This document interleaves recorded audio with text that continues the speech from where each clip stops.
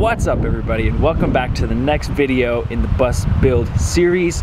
Today we are addressing the big hole in my roof because it's supposed to rain next week.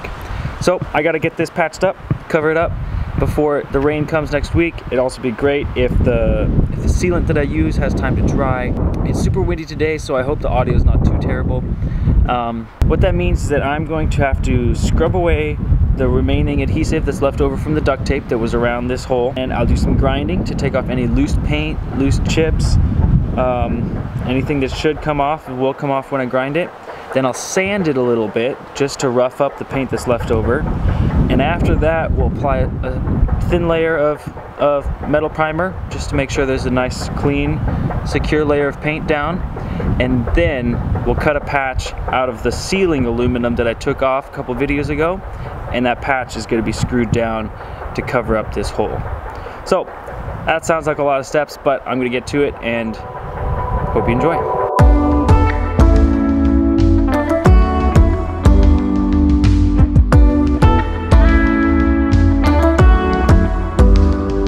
We're using a low number sandpaper. This is 60 grit. That means there's big particles, so it'll really kind of dig into the existing paint.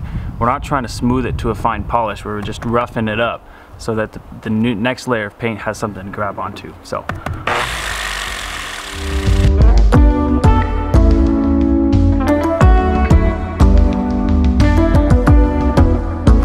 now we're gonna hit it with a little wipe down with some lacquer thinner just to clean everything off, get rid of any dust, and then we're ready to paint.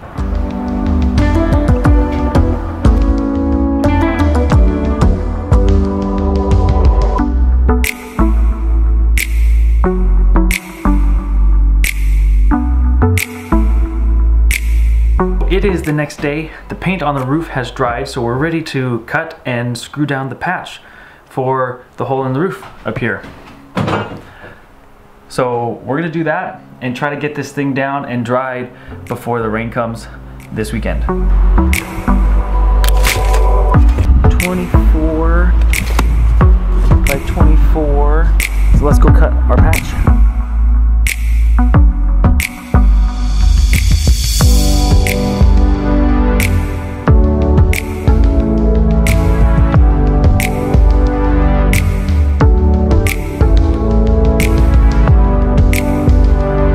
Went smoothly enough using my airplane snips to cut the shape that I need. The edges are pretty sharp now that I just used scissors on that sheet metal.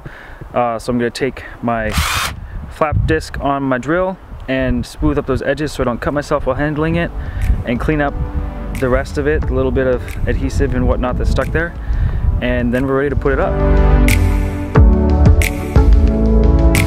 Now with my softer cut brush, we'll do a little bit of grinding to make sure that all the leftover paint and the rust is off, so we're ready to go. So I put 2 preliminary self-tapping screws in on each side just to hold this thing down and get the first pile of screws in place. I'm going to take them out and run some window sealant, silicone caulk along the edge, so that when I screw it all down, it's going to have a watertight seal.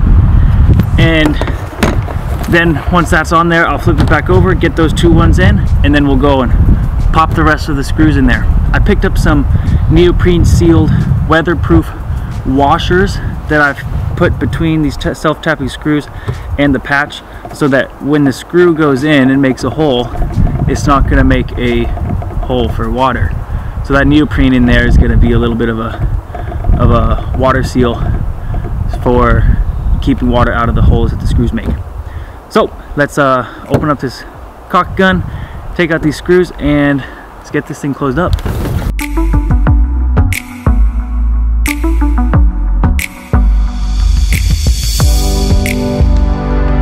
Now we have no more hole in the roof. Look at this. That's so exciting. Now, a lot of you are gonna be like, what? No, a skylight, woo!